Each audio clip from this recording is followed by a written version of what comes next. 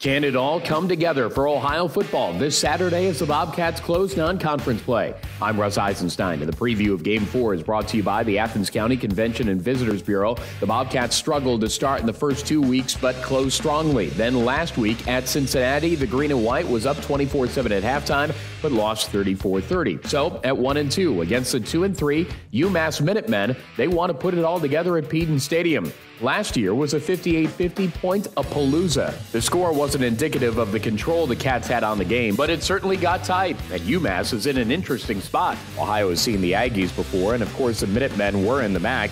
We were in Amherst last year. UMass went 4-8 in 2017 and is 2-3 this season, with wins over FCS Duquesne 63-15 in the opener and Charlotte 49-31 last week.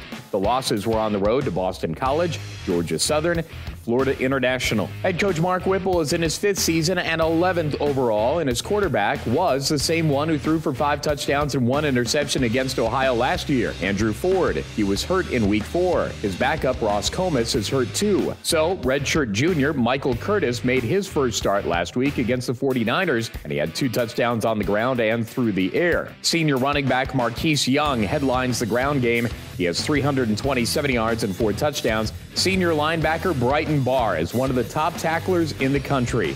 He has 71, 6 for loss. He had a career-high 21 last week.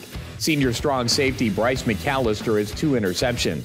The Minutemen are outscored 40-34 on average, or outgained 447-393. They're down in sacks 11-4 and interceptions 5-4, and are -2 in turnover ratio. This is the 4th meeting between the two teams, and Ohio's won the first 3, one in Athens, one in Foxborough, and last year in Amherst. The game's on ESPN3, and Rob Cornelius, Ryan Boyd, and I have it for you on the Ohio IMG Sports Network, starting with pregame at 1 with the kickoff at 2 from Athens. It's the Bobcats and the Minutemen. And that's our Game Week preview, brought to you by the Athens County Convention and Visitors Bureau, on the web at AthensOhio.com. For Zach Roberts, I'm Russ Eisenstein, and this is Bobcat TV.